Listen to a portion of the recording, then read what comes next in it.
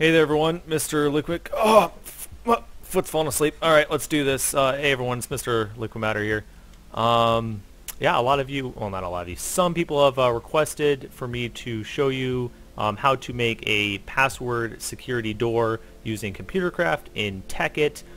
Some people have suggested, oh, why don't you just, send the password from one computer to another via RedNet and just have that one computer be a terminal where it's just going to double check. So even if somebody Ctrl T and terminated the program, they still don't get your password. And I was thinking about that, and I was like, it's a good idea, but somebody else can just, set up another computer somewhere else on the server and just have it listening to all packets coming in, and once it sees the password come in, boom, you just stole your password. So I found a better way for you. We're going to disable Ctrl T. We're going to make it so you can't terminate that program once you started it. Pretty simple. So let's say you, I don't know, you're going to make your computer there, and you're going to have a door there, and if you have access to disk drives, I recommend you use it. Some servers don't have them because the server admins don't know that they need to patch Computercraft and TEKKIT for disk drives to work in multiplayer. So we're just going to go ahead and slap the computer on the back, or the disk drive on the back, and I have the floppy here that we can show you how to do that. But if you want to edit the floppy, because it's a startup file and you can't force terminate it, you need another computer system. So we're going to go ahead and set up a computer system here. And we're going to turn on the operating system so you see how we have, Craft OS 1.3 up. That's when you put the floppy disk in to edit it. And now you can open it up and it doesn't auto run or anything. So we're going to go to CD disk because it's saved on the disk. And then we're going to edit startup. Okay, see that file name startup? That makes it so it auto runs whenever the server crashes and reboots and all that BS. This is the entire program, so pause the video right now. I blew up my screen so you guys can read it. If you need to make the video go to 720p, go ahead and do that. But we're going to walk through this now. Function.lock. Okay, if you don't know what a function is, we're basically creating a program inside of a program, a method, if you will.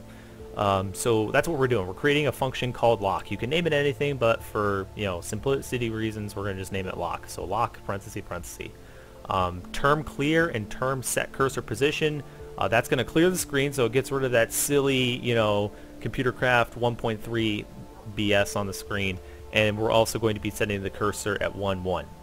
This is the magical line. This is the magical line everybody wants for their computer doors. Okay, so you need to have this line: os.pullEvent equals os pull event raw. Make sure you have those capitals in there, E's and the R. Okay, this line is going to disable the user from using Ctrl T. They will not be able to terminate the program.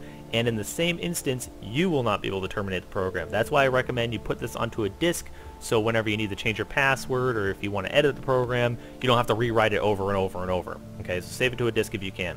Right here, pass equals io.read. This is right now the program is paused and it's waiting for somebody to type in something. Whatever is typed in, it's going to save it into the variable pass, which is a string, and then we're going to test it. If pass equals darkmatter2222, which is my online username, then term.clear, which is going to clear the screen again.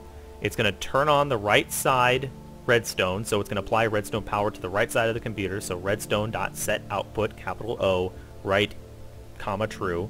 Then we're going to wait for 3 seconds. The door is going to stay open for 3 seconds, and then we're going to...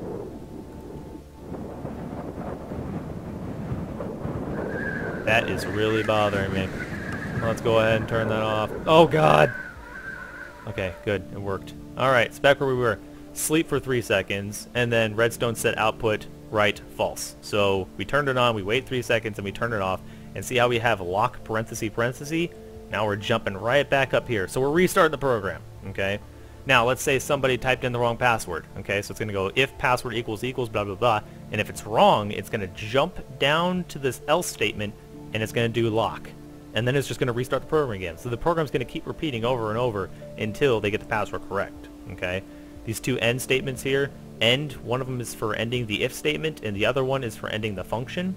And then this last lock statement is actually the first statement that's going to be actually executed. The computer is going to run through all this code. It's going to see that it just created a function, it ended the function, and then it's actually going to run the function.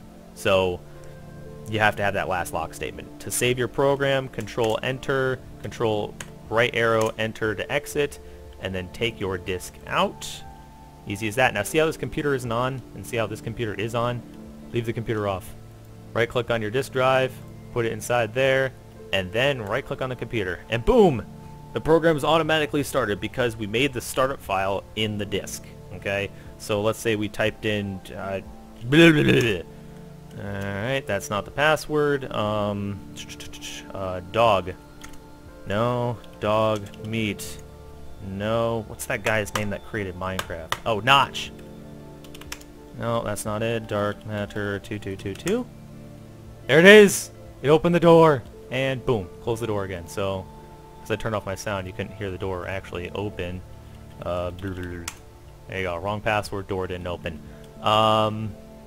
Let's say you don't have access to computer drives. We're going to take that out of there. We're going to restart this. Let's say you don't have access to computer drives and you just got this screen here. Type this in. Edit. Start up.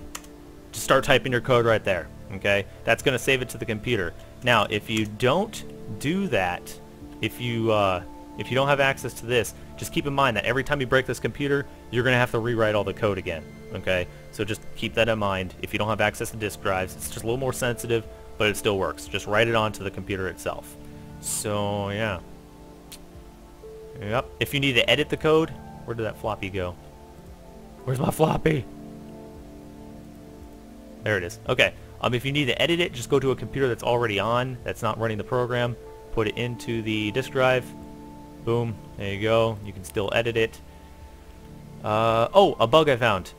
These doors right here. Get out of here. We're going to go ahead and have a mock situation here. You could just type /reboot, but I have more fun destroying things. There you go. The program's running. As you can see, that works for the door, right?